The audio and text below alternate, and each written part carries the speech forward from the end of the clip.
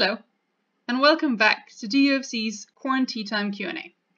In this our final video in the series, Maxton Milner will answer your question about being a fencer during the lockdown. The video is a bit long, so we put the timestamps for each question in the description below, so you can skip ahead to whatever interests you the most. I hope you enjoy. Now over to Max. My season wasn't overwhelmingly successful, but it wasn't an overwhelming failure. So I've been doing enough, if that makes sense. Yeah,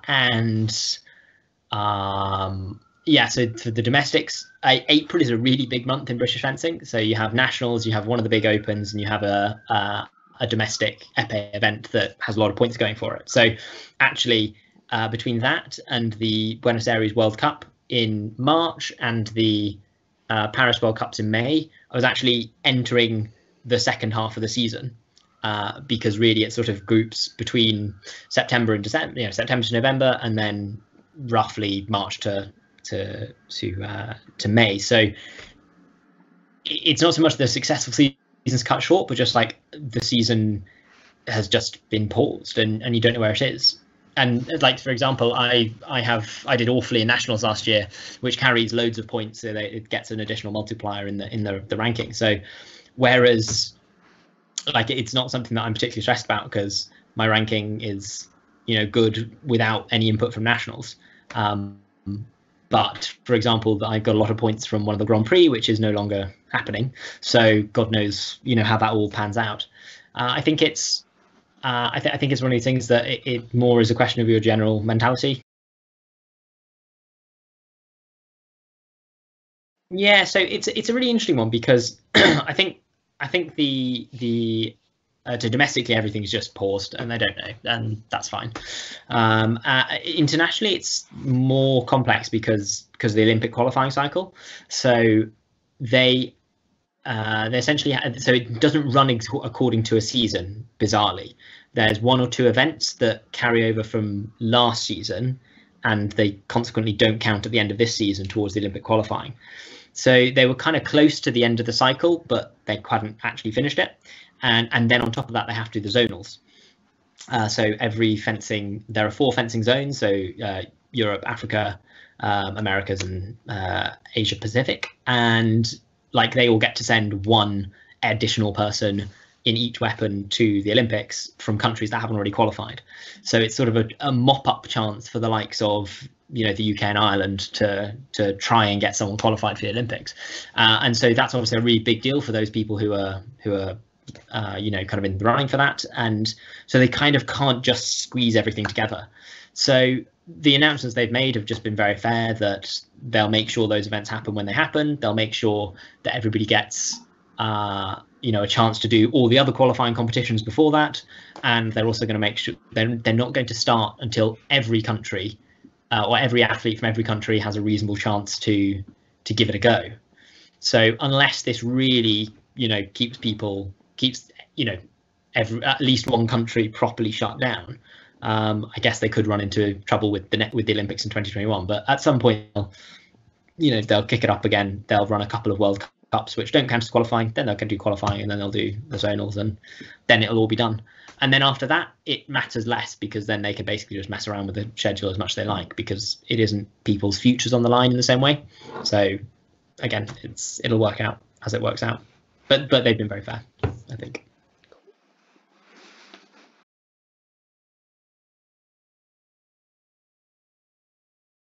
Yeah, so it's slightly planning my next season. So no, in a sort of strict sense of they're over the summer they announce the following season schedule, but it roughly corresponds to the set established pattern, and I guess that's all going to be messed around quite substantially because of the obvious reasons really.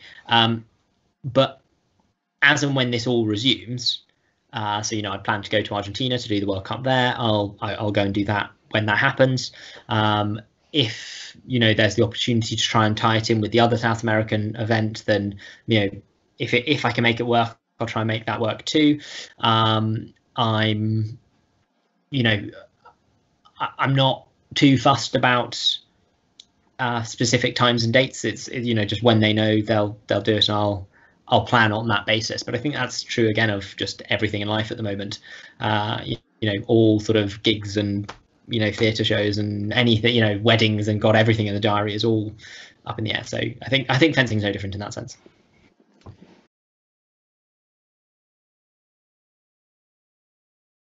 Yes, so yes, but not enough, I think is probably the answer. So my club in my London club, Brixton FC, is in training sessions at the normal time for us, but they're just much shorter. So they're 40 minutes to an hour, and they're constrained. So they're not fencing sessions per se. They are a bit of footwork, which is good, but they're also strength, conditioning, that kind of stuff, doing squats with household objects, like if you've got paperweights or something kicking around, using them instead of a medicine ball. So stuff like that. I've been doing some of them, but to be honest, I've been more doing my own stuff.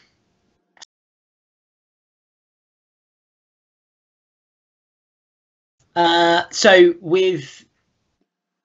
the physical limitations are really that you can do as much footwork as you like, and you can hit a lunging pad as much as you like. So I'm lucky here. I've got in my family home, so I've got a garden and a patio to put a lunging pad up, and we're a rock climbing family, so we've got like big crash mats for bouldering, which again serve as like a good foot hit target, and you can do lots of things with them.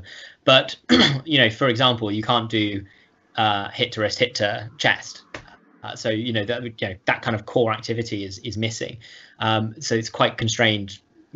Stop hits you have to almost fake and imagine by getting too close and then stop hitting away and stuff like that. So it is a bit constrained, and I'm taking it more as a time to try and, for example, change those quarters instincts. So going back slightly to the international thing, is going to the internationals has really exposed me as not having that good of a close quarters game. It's pretty solid, but actually the number of times these guys are just there better and ahead of me, and they've got another Hermes and they've got that kind of thing. So I've really been focusing on actually, well, what you can do is practice that thing of, once the situation's triggered, go in, change the line, and so my hope is to come out of this with a sort of a new bonus on the skill set, as it were, and accepting that actually things like being able to track a target, or hit an arm or flick someone to wrist or something like that, that's going to be a bit rusty and diminished, but hopefully other things that maybe I don't work on quite so much, I can get something out of. In terms of then actually, sorry, you're saying, but in terms of like opportunities and stuff, I think it so yeah, that's a cost, but the other one is, for me, I'm using it as a bit of a one to try and get my body back in order, if that makes sense. So not to sound too sort of I don't even know what the word is, but really it's like actually doing a bit of stretching, doing like the foam roller, making sure like I've got a persistent little twinge in one of my hip flexors that's like, okay, what can I do to try and actually get that fixed, or just get that rested by the time then, whenever all this is done, I can competing kicks off again, that actually I'm kind of the batteries are recharged, because you won't get this kind of opportunity again to do that.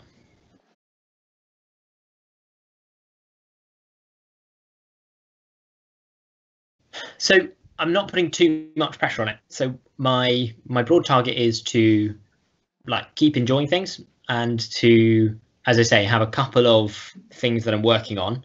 So trying to do 2-3 good sessions a week on the lunging pad, and of those, to really kind of back to basics, get the hand high, get the hand out first, be able to transition into close quarters, to be able to, for example, like test the legs, do just explosive lunges for 60 seconds, see how many you can do, that kind of thing. So there's lots of little mini challenges and games, and there's a broader overarching theme of things that I want to do. I'm someone who's always found lunging pad work quite hard in a way, because it's very clear when the coach is there and it's okay, right, now we're gonna do stop hits, and now here's working on a cease disengage, whatever it is.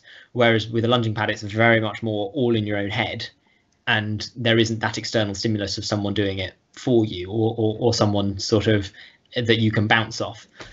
So in that sense, I'm reducing it a bit to things that I really want to focus on, and things that I think are you can do valuably in this. But for example, I'm more setting myself a point of like it's really sunny, it's lovely at the moment, so every day I'm doing good active physical things to sort of keep myself generally in good shape. I'm doing a lot of running relative to what I've ever done in life before. I've always sort of done it around exam times and stuff when there's no other sport to be done, and so in that sense it's kind of follows a pattern. But I'm doing longer distances and so on, and I think it's good for that thing of being tired throughout a day.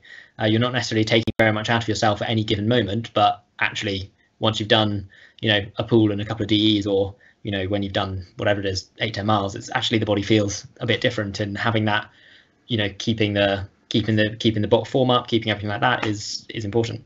And then also, so personally I do quite other sports as well, so I've been knocking a hockey ball around with my dad quite a bit and stuff like that. So it's not to say that I'm abandoning the fencing for that, but I'm not doing those things where I have the opportunity now to do them at the expense of the fencing. I'm sort of keeping the core of the fencing that I can, and the rest of it just being happy to pick up and keep myself fit.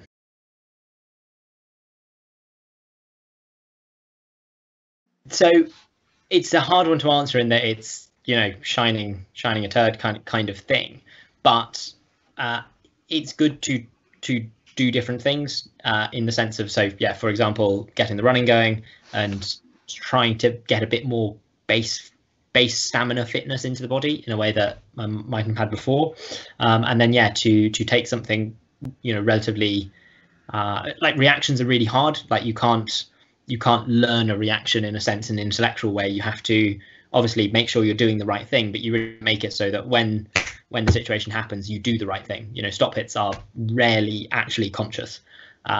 So for example, so then with something like the close quarters, it really is something where actually try it 100 times, in, round the head, round the back. It's just working that in and grinding it in, and then eventually, hopefully actually when normality resumes to whatever extent, that it happens on the piste and it's been worth it.